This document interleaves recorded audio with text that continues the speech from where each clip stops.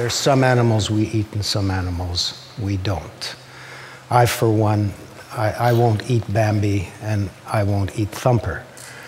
And of course, we don't eat Felix the cat or Lassie the dog, but chickens and pigs and cows, and I think cows are quite good looking, Elsie the cow. But it's interesting, and this is the subject of the book of our next speaker, Erika Ritter. Erika? Thank you, Moses. Thanks. Thank you so much.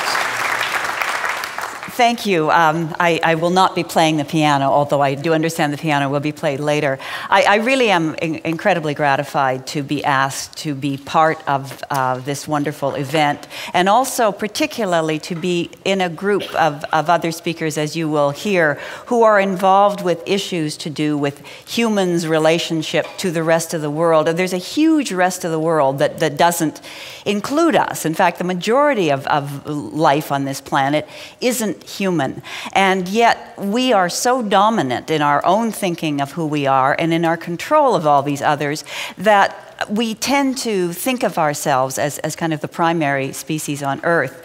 I've written this book called The Dog by the Cradle, The Serpent Beneath, which is about what I see as the paradoxes in our relationships with animals, based exactly on what Moses was just saying, that we have different ways of classifying animals, classifying our feelings about them, and even the same animal can be treated differently at different points in its relationship with us.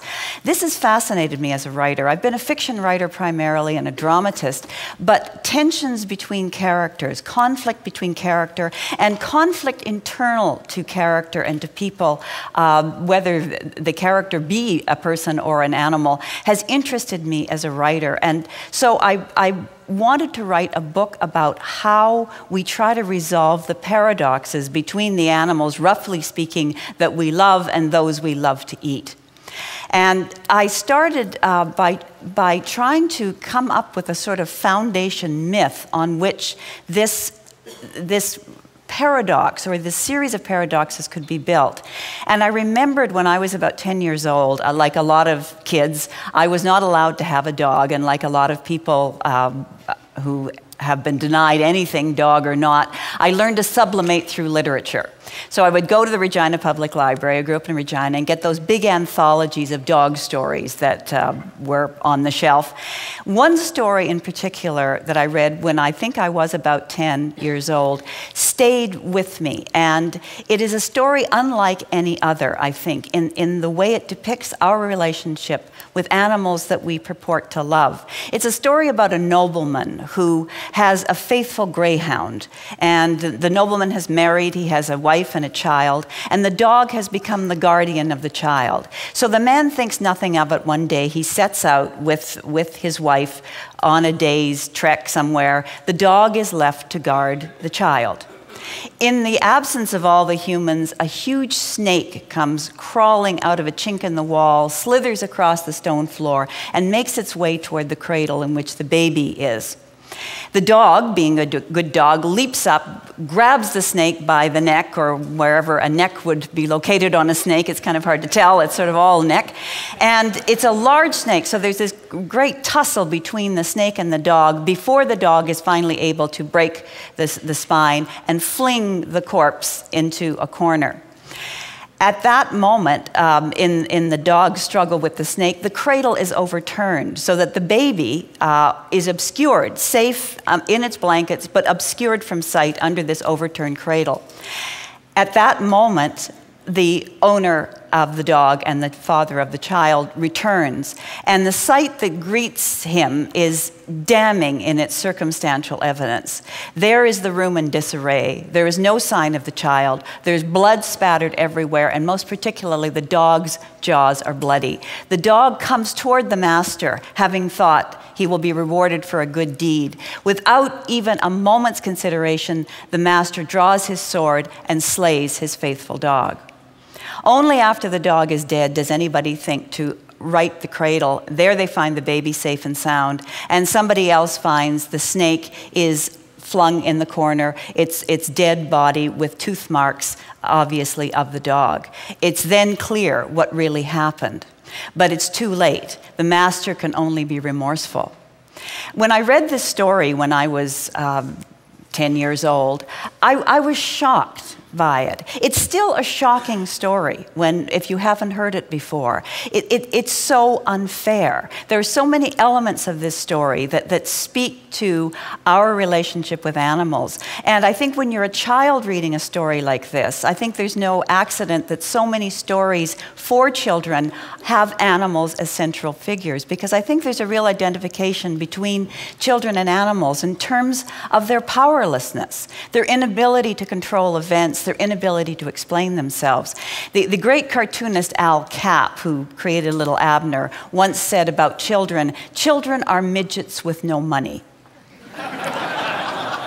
And it's fair. As a political statement about children, it's absolutely fair. You could say that about animals. Animals are illiterates with no money. They, like children, often are of a smaller stature physically, certainly of a smaller stature in terms of their importance and power. And animals cannot purchase the things they want or need with money. They don't have that level of control, and they cannot even explain themselves. The saddest thing about the story of the dog, the snake, the baby, and the master is that the dog comes forward expecting, legitimately enough from his point of view, that he will be praised for what he's done. And the master, of course, kills him, much to the dog's terrific surprise. The dog would have said, if he realized what was coming toward him, he would have said to the master, "No, no, you've made a mistake. Look, look, right the cradle. You'll see the baby is there, safe and sound. And over here, come over here. Here's the snake I killed to protect the child." But the dog is not able to do this. Not only that, there's no trial at which the dog could present his own point of view. The dog is a victim of summary justice, and it isn't even justice, it's injustice. Worst of all, there's no redress. So when I set out to write this book about the tensions in our relationship with animals, this was the story that came to my mind. And all the paradoxes that I deal with in my book really spin off this central story. The dog is trusted and a friend of man until he isn't. It all turns on a dime. At a certain moment, he is treated once more like a wild animal.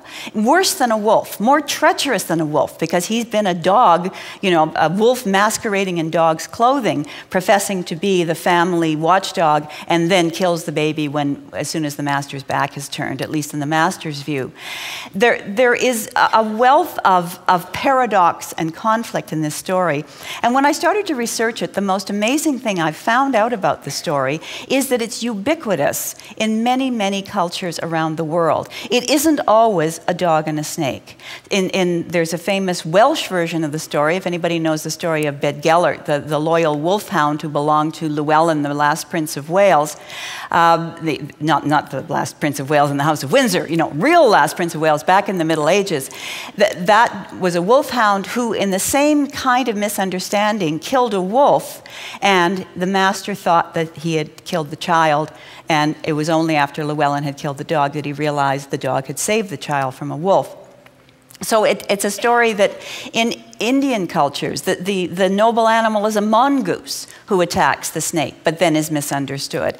It's a story that we have told ourselves for about 2,000 years, which is what amazes me about it, that clearly there's a kind of unease in our relationship with animals that has caused different cultures with no connection to each other to create a story in which the dog, who should be the hero of the story, in fact winds up as the victim. That he's treated unfairly, mostly because he cannot speak.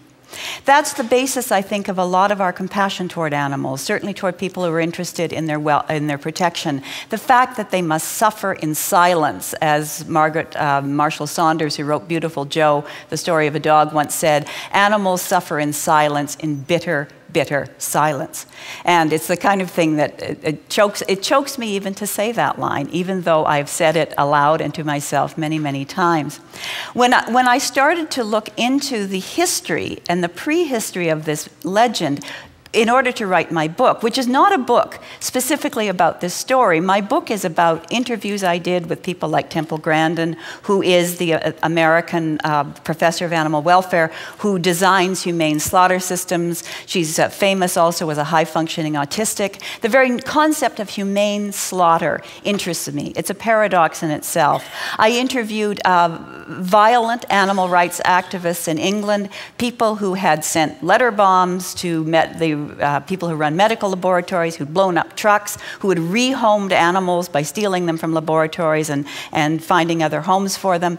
And I talked to people who worked with animals as cognitive psychologists and in different ways, but always exploring this idea of the conflicted relationship we have with animals because of the fact that we can be emotionally close to them, and yet there are so many that we commodify and use as products. And I think for humanity, trying to square that circle, trying to get around that idea, has created all kinds of psychological tricks that help us to deal with it. That story is one of them. Another branch of research I looked into was how the ancient world viewed animals that were sacrificed. The dog in that story was a sacrifice. In the ancient world, in ancient India, the horse was one of the most highly regarded of sacrificial animals. And it wasn't sacrificed lightly. It wasn't just, grabbing the animal up and cutting its throat. This was ritual. This was an animal worthy of being presented as a gift to the deity or to appease the gods or whatever the reason was. And in that world, before the priest would kill the horse, he would whisper into the horse's ear, "You do not die through this. You go on paths pleasant to go on." In ancient Greece, the bull was one of the most popular and revered sacrificial animals. The altar would be spread with grain, and several bulls would be brought forward, not just one, so that the first one who went for the grain became the sacrificial animal. Not because he was available and easy to grab, but because he appeared to have consented to the sacrifice. In Delphi, they would sprinkle water on the heads of the animals that they were preparing to sacrifice, and the ones who nodded their heads to get the water off their heads were considered to have consented. That's important to us. It's as important to us when we look at a restaurant that sells pork chops, and outside there's a picture of a pig with a chef's hat and a fork in one hand and a knife in the other. He's not only happy to serve, he's happy to be served. That's the message. Or the old Charlie the Tuna commercial from, if you remember, from the 1960s and 70s. Charlie wanted to be good enough, have good enough taste to be caught by Starkist, to be caught, killed, scaled, canned, put on the shelf and sold. This is what Charlie wanted. And always at the end of the commercial, no matter how he tried to prove his good taste to Starkist, whether with bongo drums or whatever he came up with, the little fishing line would come down with a message on it that would say, "Sorry, Charlie, better luck next time." Charlie never managed to reach his ultimate goal, which was to be killed for us. And I think even in our secular world, our media-dominated world, these kinds of rituals are important to make us feel that this is what animals want. Now, when I looked into the story of the dog by the cradle deeper, I found that there is one instance in history, in recorded history, where this very thing happened with enormous consequences. In medieval France, in the 13th century, in the mid-1200s, there was a lord, apparently, of Villars, who had a dog, such as in that original story I read when I was 10. The dog saved the baby from the snake under those circumstances. The master killed him and then panicked because there was great ill luck in killing a valuable dog. A greyhound was one of the most valuable of dogs. The master stuffed the body of the dog down an abandoned well in front of his house, planted a grove of trees, partly to appease the act and also to kind of hide all this from view. But God apparently saw, because the master's domain fell into rack and ruin. The master and the wife and the baby all fled at a certain point, but the peasantry learned about this dog in the well. And people began to bring their ailing children to the well to be healed by the dog in the well, whom they came to call Saint Guinevere. Now, there were papal inquisitions going on all the time at that period. Always the concern in Rome was that out there in the hinterland, people were going to revert to pagan customs. So a priest named Stephen of Bourbon was sent by the Pope as an inquisitor to this particular part of France. Rumors had begun to circulate that there was something weird going on in the woods. And he invited people to come to confession. He told them that, about heresies involving ants and elderberry bushes, and that this was wrong. And found out in confession, a woman said to him that she was part of a group of people who had gone to pray to Saint Guinevere to heal their children. And Stephen wrote this all out. There is a written record of this from about 1250 AD, in which he said, "I did not know Saint Guinevere. I leaned closer and asked her, was this some hermit or holy man? And she said he was a dead dog." So Stephen of Bourbon was shocked. He went to the place. He made the locals show him the place where the well was. Now there was a huge grove of trees around where the dog had been buried. And he says, "I had them cut down and burn the trees. They disinterred the dog and burned the dog." So there really was a dog. There was a dog in the well. And he was gotten rid of, and you can imagine Stephen of Bourbon, after that was done, sort of dusting his hands, thinking a good inquisitional day's work done here, getting on his horse and riding out of town, which he did, thinking it's all over. No, the peasants, even though the dog was no longer in the well, continued to come to pray to Saint Guinevere from that date until 1940. Which is the last 7 centuries, the last recorded evidence that people actually gathered.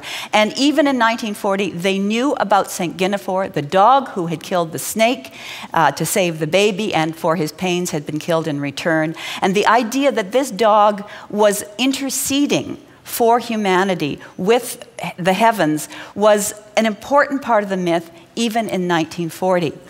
I have to cut this story short, but I will cut right to the chase. I did eventually get to go to the spot in the woods. There is a spot there. There was an archaeological dig done that established that, in fact, there were footings of a house. There was the outline of a well. No dog, of course, because he was long dead. But the garments of all the children over the centuries whose parents had laid out their garments praying to Saint Guinevere to save their child have been found in sequential layers.